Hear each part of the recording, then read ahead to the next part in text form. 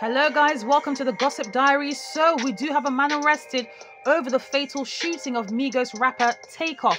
A 33-year-old man has been arrested following the fatal shooting of Takeoff. I repeat, breaking news, okay? So this is the man in question. His name is Patrick Xavier Clark, and he has been charged with the murder of the Migos star who was killed last month outside a bowling alley in the US city of Houston, Texas. So it looks like we are closer to getting justice for Takeoff, okay? He was the youngest member of the Grammy-nominated rap trio, the Migos, and his uncle is Quavo and cousin Offset, who are also members of the group. So guys, this is great news, okay? It looks like, we're closer than ever to getting justice for Takeoff. We'll be keeping an eye on the story. It is a developing story, people. Make sure you hit that like, make sure you subscribe, and I'll see you guys in the next video. Goodbye.